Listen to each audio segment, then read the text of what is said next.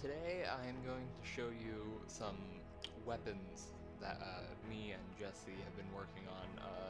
Basically, we're trying to figure out how to get a stationary cannon to go from the water up to space and be able to barrage an enemy from space.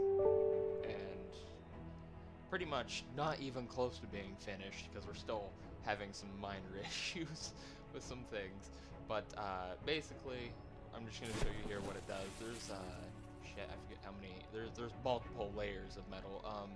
Now you see 3 layers of light alloy and then a layer of metal. But actually, right here above the layer of metal, there's actually another layer of metal on the inside. I just accidentally did light alloy for the exterior so we could, yeah, so it could float. Sorry. Alright, here we go. You can see it now. You gotta give it a second. If it's turned on. I'm pretty sure it's turned on. Is it turned on? It's turned on. Did I activate it? Oh, I had control of the guns.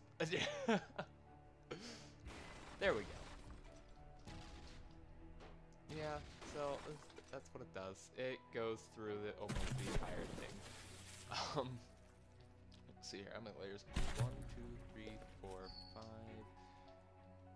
6, 7, 8, 9, 10, 11, 12, 13, 14. So about 14 layers it just went through. So I mean, once we figure it out, get it to the correct area that we want it at, it's going to be fucking overpowered. Just, I think we should, yeah, there's the next one. Yeah. So pretty much sheer destruction, and that's, I'm just kind of like, holy shit right now. This is all HE rounds. Actually here, it's just firing high explosive rounds, HE rounds, what do you want to call it. But yeah, it cakes. So, let's see here. Yeah, it's behind the cloud. So honestly, yeah, that can be an issue. Oh shit, I need to turn it off before it fires again. So many stabilizers. Oh shit, where are this? Uh-oh, I didn't save that. I put stabilizers out on this, on all 4 ends. It helped it a little more. Alright, so here's the ammo. And shit, can't really, there we go. Okay, that's a centerpiece. Alrighty, so ammo going the whole way around it because oh, where is it? It's a great question. Where? Oh, it's down here. Sorry, I got my own design, guys. 6-way connectors in the square, so we just connected these all, and then have the racks and stuff on the outside.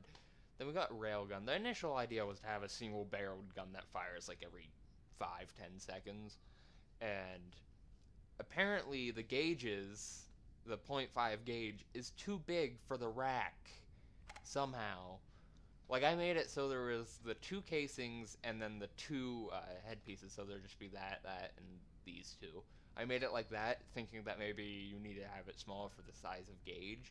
Still wouldn't load, so I have no idea what was going on with that, so we just changed it to a 6-barrel. 3 barrels worked too, but I was having issues with it the other day, and it was not working for me. Issue that I have with it is the sheer amount of feed things. This is filling up almost the entire length of it. Of course, we need engines, so we got some decent engines, and then a lot of shit. Because as you can see, it's still loading in ammo. Hope you enjoyed. I'll see you guys next time.